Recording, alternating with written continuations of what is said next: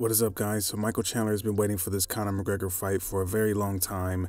It's to the point where I think he's going to come out with a book called Chasing Conor. I'm going to buy it. But anyways, he goes on WWE and pretty much calls out Conor again. Hey, now there's a man from Ireland that's been making me wait for way too long.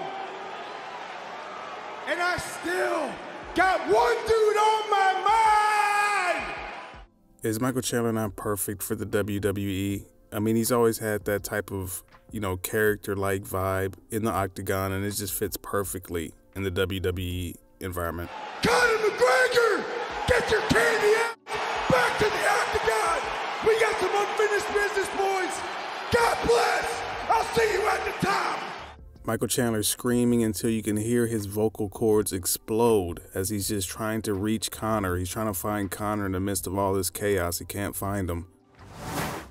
Merab, who defeated Henry Cejudo UFC 298, his coach Ray Longo goes on the Anik and Florian podcast and says that Merab did 3 full rounds with Aljamain Sterling right before the fight. I'll tell you something, guys do a shakeout before the fight. He literally fought Aljo 3 rounds, Penny, like brutal, little gloves on, swinging for the fences.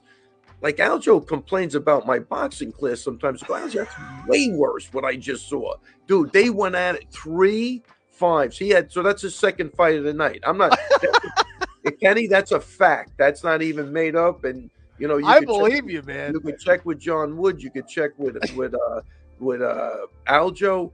Full blown fight. Aljo's I go, Aljo, your cardio looks pretty good. We're in good shape. You'll fight that's in like 2 months.